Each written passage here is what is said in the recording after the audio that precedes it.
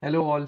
So today I came up with my another video, and this video will be the last video, that is part 11. And in today's video I will be sharing I will be doing all the practical implementation of dynamic scanning, where you will be able to do patching of the application, and then we will do intercepting the request from the application itself. So without wasting any time, let's get started. So as you can see here, I have already created the environment for start the dynamic analysis of the application. And for that, as I have mentioned in my previous video, we required ADB, we required APK tool, objection, and Frida itself. So to start with, I have already in the objection environment, that is my Python environment, I have created a separate environment in order to not create any conflict between my my main environment Python environment and my objection Python environment. So without doing any confusion, I'll take the application APK. That APK is nothing but the injured APK, that is injured Android, which is again an intent to build as vulnerable application. So to start with, we have ADB, and we have our Android environment ready. So you will be see all the operations in the side video of this Android, like the screen recording of the Android mobile phone. So to start with, we have to connect ADB connect 192.168.2.66. And yes, please don't try to hack this particular IP. This is my private IP, and you don't have any access about it.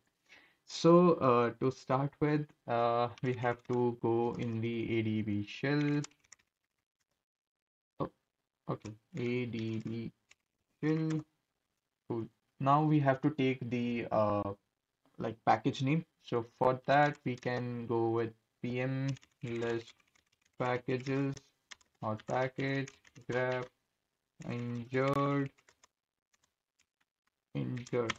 Cool. So we got the package name here, or there are many ways to get this particular package. If you want to get the package from Frida, then you can do like this, Frida-UAI, then grep injured. Oh, okay. We have to go to the source objection, objection, bin activity, and now if we go this, so it will get you the package name and the application name for the same. So there are many ways to get the package name. So now we have to take the path of the base APK of injured application or injured Android. So for that, we can do like pm path, and then we will provide the, oh, sorry. So we can like provide the package name here,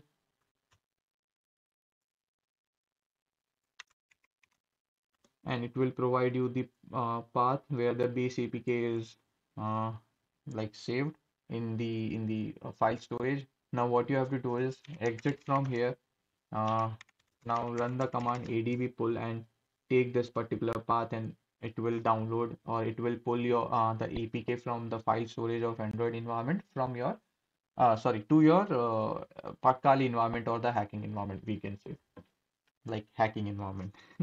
Okay, now I have already pulled the application. Here is the APK, application.apk. Now what you have to do is, so there are two ways where you can do this particular patching work, like the manual process or the automate process.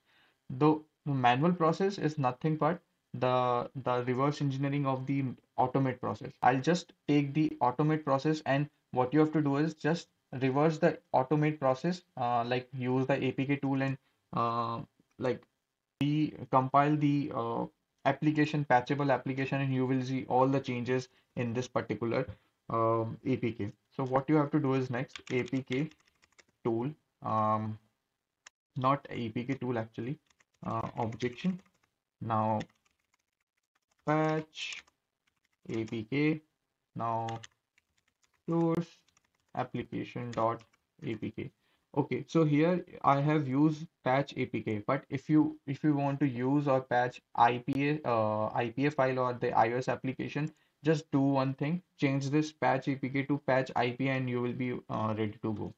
Now what it will do is just run the command and it will first detect the architecture of the target device, that is ARM64. Now it will use the Frida server. Now it will use it will get the gadget Frida gadget from the release section of the Frida repository, and it will start injecting some of the code that has to be in some of the files, and then it will apply some of the like Android permissions, internet permissions is required. So what exactly, why internet permissions is required, right? So in order to create a socket connection between the application and the environment which you are working on, so at that time the socket is required. So for that only it will allow, or it has to be add the permissions to access the internet of this particular application. Okay, so coming next, as we have already, okay, so this particular objection has already sorry, this application has already has the permission.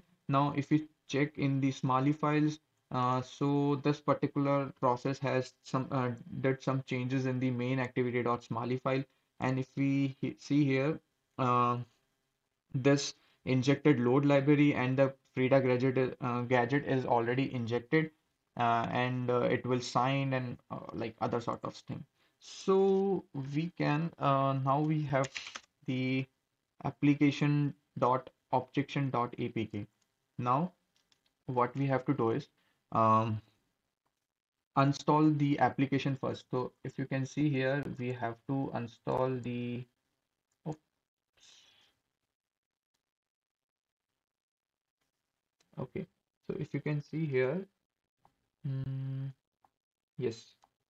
So we have installed the application. Now what we have to do is like adb install, as my environment is already connected to the Android device. So I'll just install from the terminal itself. So adb install application dot objection dot apk. So it will install my application over Android device and it will take a little bit. Okay, cool. Now application is just installed. So if we can see in my Android device, my application is installed. Now what I have to do is I'll just go with the objection, but first I have to take the package name of the application in order to perform some SSL pinning or some other sort of stuff. So for that, I'll just do objection and explore. No, objection hyphen G and then package name and then explore. Okay, as you can see here, the application is just restarted, and now the application has complete under the command of objection. Now what I will do is I'll just put some of the commands like SSL unpinning and disable. So okay, quite. Okay, now this objection framework had disabled the SSL pinning like certification or SSL pinning functionality from the application itself. Now, if you click any of the application here and it will go to the next activity, all the requests from the application will be intercepted by the burp suite itself. So, in order to do that, you have to just run the particular command, and then you will be able to like bypass the SSL pinning from this application itself. It will bypass the root detection functionality from the application itself, and then you have to check like you will be able to run the run like that root detection or not. Okay, so there are multiple functionality, there are multiple commands which you will be able to get in this particular framework. Now, if we talk about, let's say, Android, now you can do many things like intent key store. Okay, now if we go to key store list, okay, there are no as such alias or key. Now, if we go to, let's say, watch, hmm, nothing here interesting. Okay, nothing here.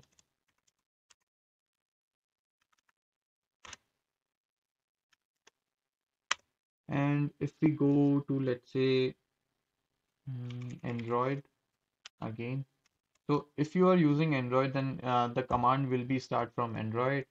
So for that, and then we will, let's say, force the VM to execute everything in the interpret. Okay, there is nothing like no output here. Android. Okay, so there are many other commands also. So if you want to, let's say, check the environment, so it will get you the path where all the files or all the cache directories will be available. So it is getting all the environment as per the application itself. So environment will be vary as per the application. Now, if we want to use, let's say, pwd, so the current directory of this particular application is this. Now, if we want to use, let's say, mm, okay, now if we want to use, let's say, cat,